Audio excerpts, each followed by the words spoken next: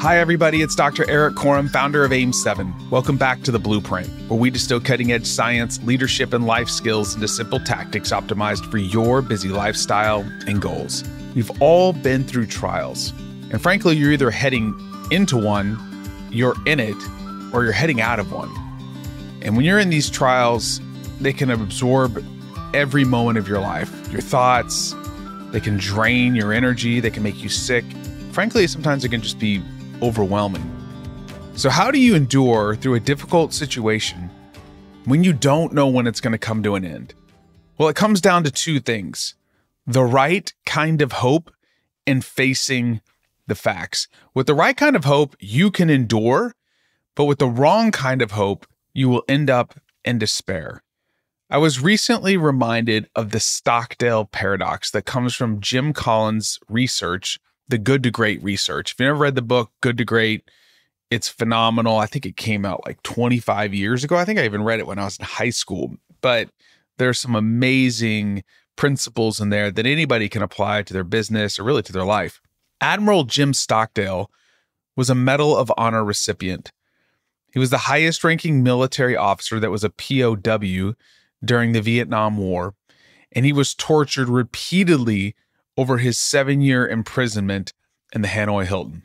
Collins asked Admiral Stockdale how he dealt with being imprisoned, not knowing if he'd ever make it out. Now, just before we get to the answer, just think about that for a minute. You're being tortured and imprisoned, and there's really no end in sight.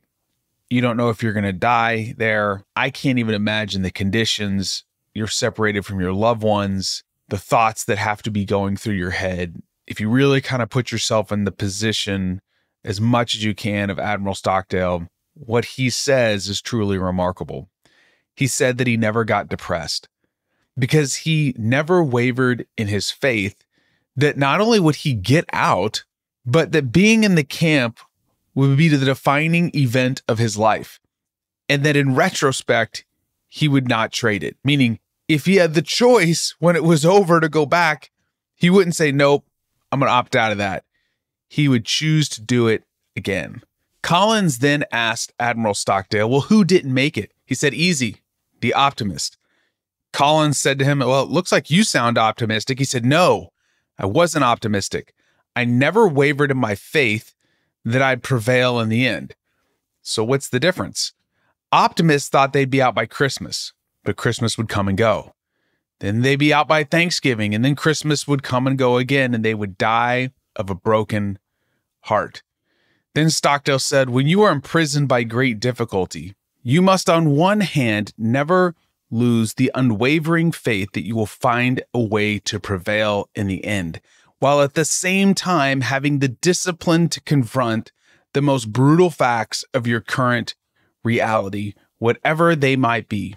So Admiral Stockdale had hope, but he had the right kind of hope. And it was grounded in this fact that like what he was going through was going to make him better and it would define him as a person. But then he faced the brutal facts.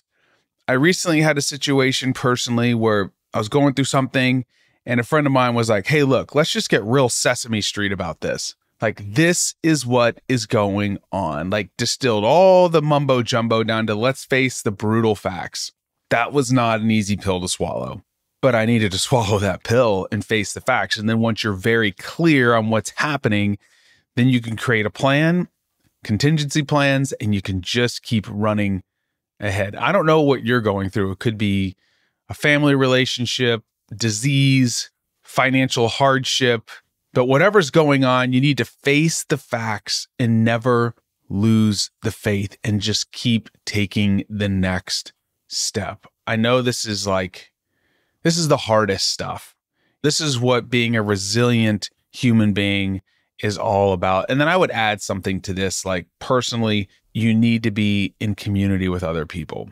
You need to find some people you can trust that can do the things like my friend did for me and said, hey, let's face the brutal facts. Without that, I think it's going to be really hard to thrive when life gets really, really difficult. And thriving sometimes is just taking the next step. It doesn't mean that you're just crushing life and that, we don't have to walk around like everything's perfect all the time. And that's just, we also need to walk around with a sour look on our face. There's this great hope and faith that we can have. And then finally, for me, my spiritual life, my Christian faith is a really important part of this process for me. I'd say it's the most important thing. So wherever you're going through today, make sure that you have the right type of hope and that you're willing to face the facts.